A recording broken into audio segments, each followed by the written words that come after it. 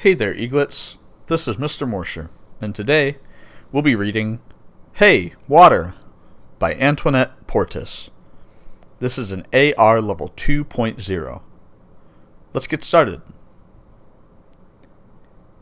Hey, water! I know you. You are all around. You spray up and down.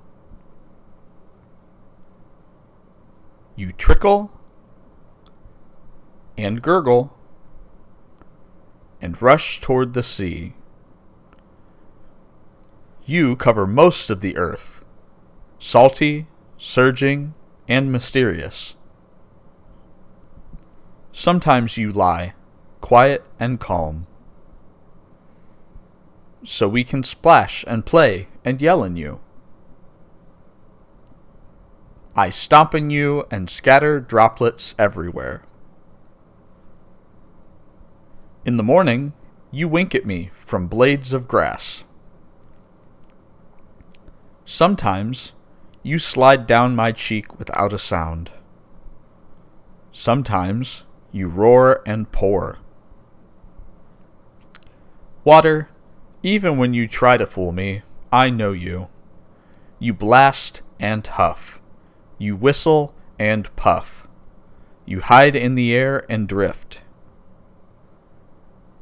You drift in the air and hide the world. Sometimes you freeze hard as a rock that floats, or a rock we can skate on. Sometimes you freeze soft as a feather and fancier than lace. But water, I know it's you. You're hiding in this funny guy, and you're hiding in me too. Water, you're a part of every living thing. When I'm thirsty, there you are. Hey, water, thank you. Water forms. Liquid.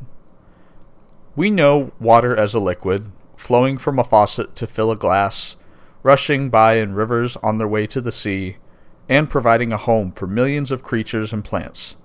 But water is not just amazing because it's necessary for life on Earth. Water can take many forms beyond the liquid we drink every single day. Clouds and fog don't look like liquids, but they are made of tiny droplets of water, so tiny they can float in the air. When the drops clump together and get too heavy to float, they fall from clouds as rain. Solid. When water is cooled way down to 32 degrees Fahrenheit or 0 degrees Celsius, it freezes into a solid.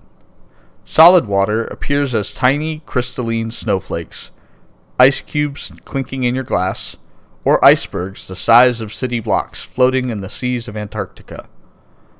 Water, in its solid state, can even fall from the sky, in the form of hail, as big as tennis balls and dent the roofs of cars. Gas. When water is heated, it turns into a gas called water vapor. In this form, water is invisible.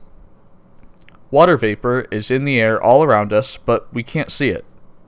We think of steam as vapor, but actually it's not. Steam is a mist made of tiny droplets of hot water suspended in the air. That's what we see shooting out of the spout of a kettle or hovering over a bowl of soup. Water turns into vapor at room temperature too, though this happens so slowly we can't see it. This is how rain puddles on the sidewalk gradually disappear.